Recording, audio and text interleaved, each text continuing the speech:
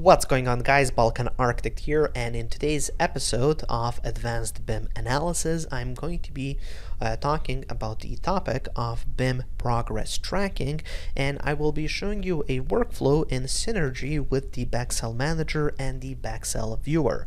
Now, in the background, you can see some of the many of the possibilities within this new BEXEL Cloud browser. Now, this is going to be kind of the last step in the integrated BIM workflow, but don't worry, this is not the last video in this BEXEL Manager season. Now, if you want to check out the previous videos that I have created using the BEXEL Manager, I'm going to link them up in the cards above, and then of course if you want to check out the BEXEL Manager, I'm going to have some links just in the description of this video, so you can check those out. So today I will demonstrate how to automate the process of progress monitoring with BEXEL Manager Smart Solutions using available data in the BIM model, and get all possible analysis instantly, eliminating labor-intensive manual and rough processes that are more or less really common. The workflow is pretty much simple and straightforward. The first step is to create and send BIM look-ahead plans, then adjust planned activities according to the actual situation on the construction site within the cloud-based BEXEL Viewer directly in the browser, and at the end, create progress entries using actual data from the site.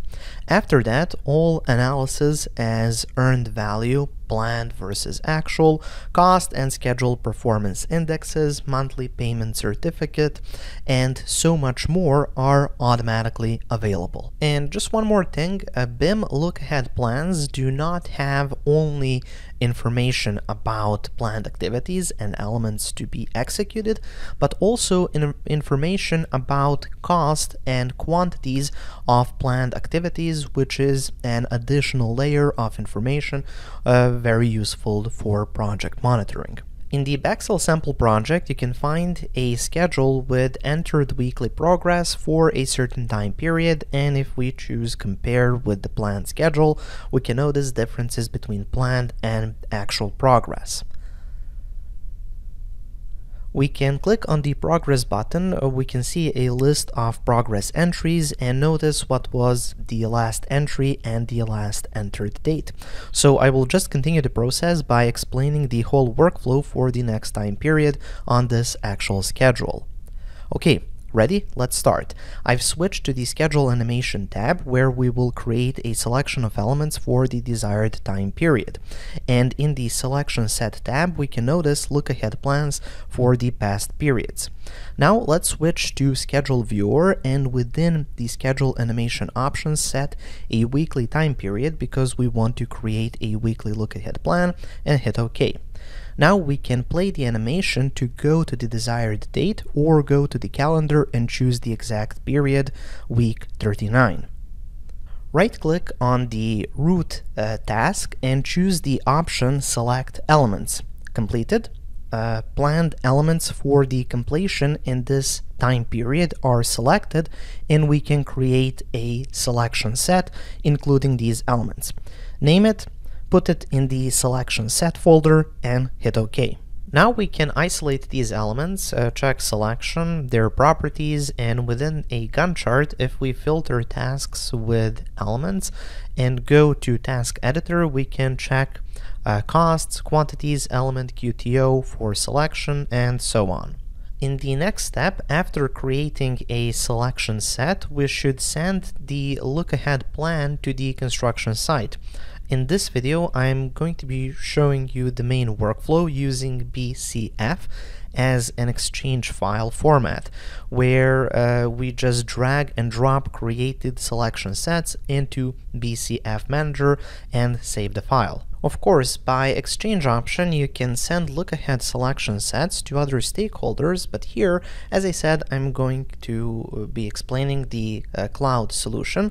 So I will export this model to the BEXEL Viewer and jump on the construction site to check the actual progress directly in the browser. Just to mention, once you export the model to the BEXEL viewer, all stakeholders can have access to the model and work within the browser with the link. So there is no need for additional exports in the further month or periods, let's say.